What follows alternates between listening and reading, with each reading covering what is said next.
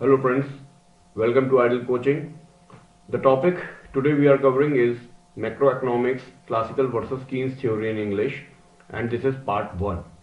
The topics here will be covering are classical theory of save versus Keynes theory, aggregate demand, aggregate supply, propensity to consume and save, determination of income and employment, full employment and underemployment, excess and deficit demand and their remedies, and last will be the credit expansion and government expansion. The sequence may not be like this, but we'll be covering all these topics.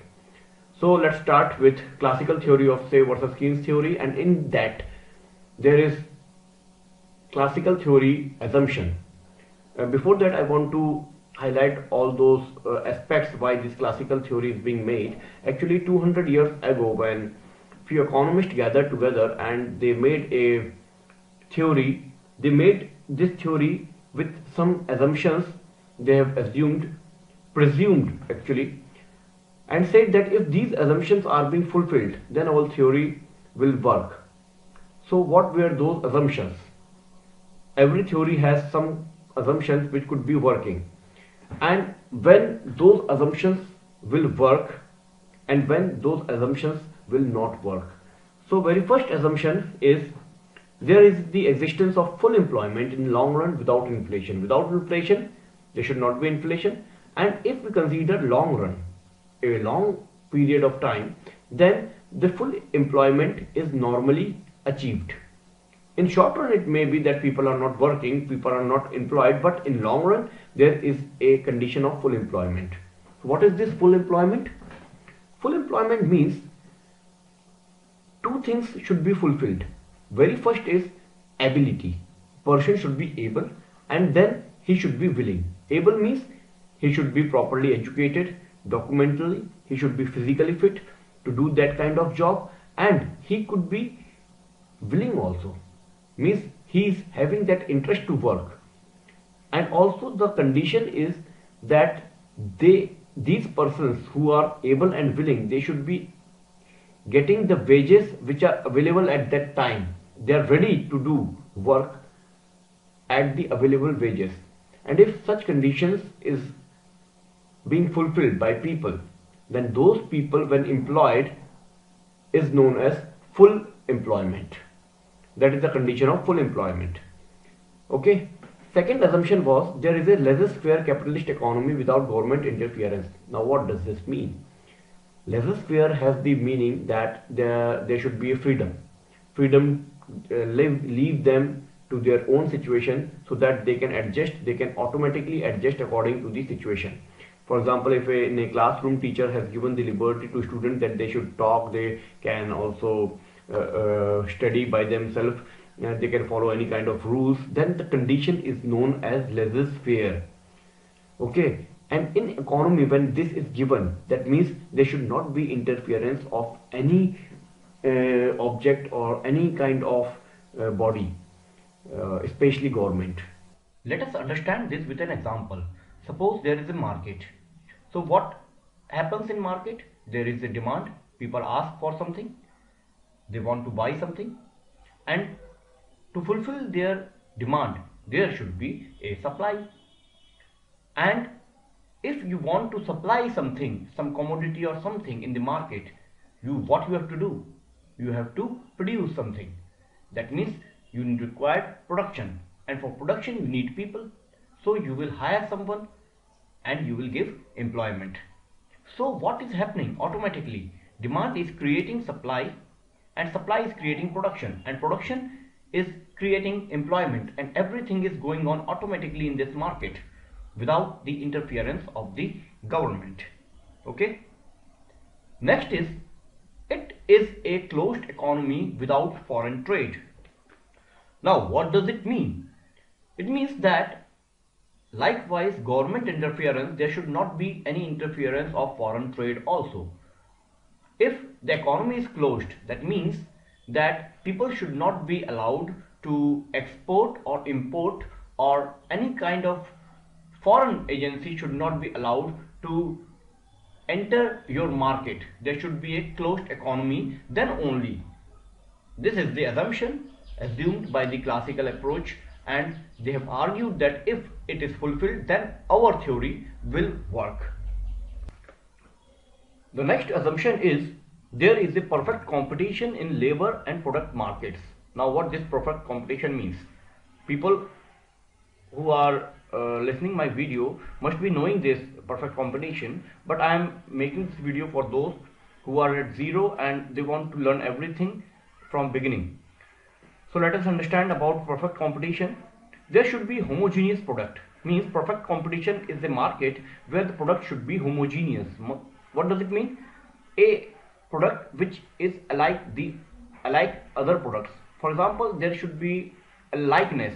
If we take a market of fruits, so there are only fruits. There would be different fruits, but it is a market of fruits. It is a market of vegetables. It is a market of shoes. So the product should be homogeneous. The first condition for perfect competition. Second is there should be large buyers and sellers. Means number of buyers should be large, number of sellers should be large. Because if this situation is not happening, then perfect competition will not work. For example, if there is only one buyer and there are number of sellers, what will happen?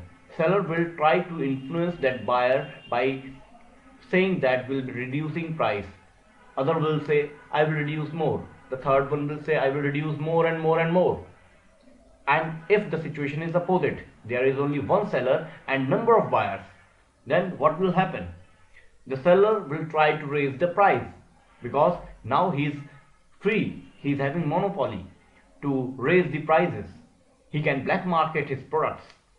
So these two conditions are not good for perfect competition. There should be a large number of buyers and sellers. Next is no artificial restrictions. Artificial restrictions means any kind of interference from government or foreign trade, anything else should not be there in that market. Then it could be said as a perfect competition. Next is no transportation cost also. Please understand this point of transportation cost. For example, if a person is coming to that market with his products from 10 kilometers, or we should say about 50 kilometers, then he would be giving some transportation cost to take that product from his house to that market. And to recover that transportation cost, he would be raising the prices of the products.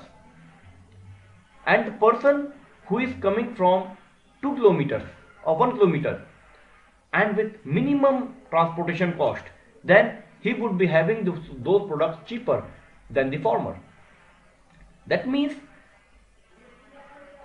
the transportation cost is affecting the prices, and so the the seller which least priced products would be selling more.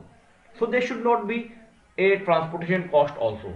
Actually, this condition of perfect competition does not exist in reality, but it is being assumed or presumed by the economist that if there is such condition, it is said to be perfect competition. Perfect knowledge of prices and technology.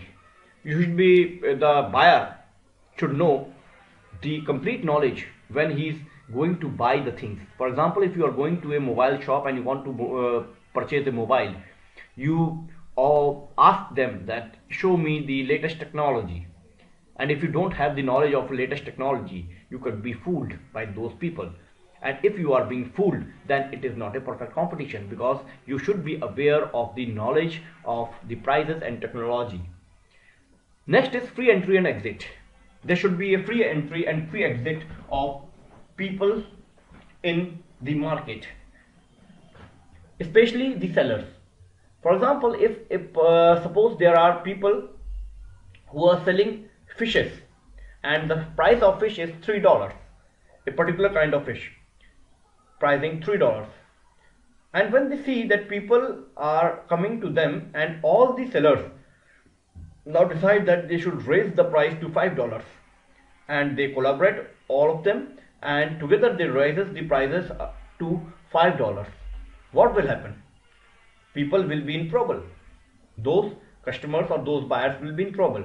But at the same time, a third person enters the market, and what he did, he started selling the price he started selling the fishes at the price of $3. Why? Because he was new, he wanted to attract new customers, and he got to compete all those pre-existing sellers too. So he started selling at cheap rates because $3 was enough for him. And what happens? All the prior suppliers or the sellers had to lower the price to $3. That means the free entry and free exit works in perfect competition. So that was the assumption by classical theories, that there should be a perfect competition in labor and product markets both. And what is the perfect competition, I have explained to you. The next is fifth point, which is labor is homogeneous. The labor should be homogeneous. What does it mean? It means that a person who is qualified, inter-pass or a 12th pass or a graduate, he should be given priority, or he should be compared with the graduate people only. He should not be compared with the person who is studying in 10th standard or 12th standard. All the laborers doing a kind of job should have the equal qualification. That is known as labor is homogeneous.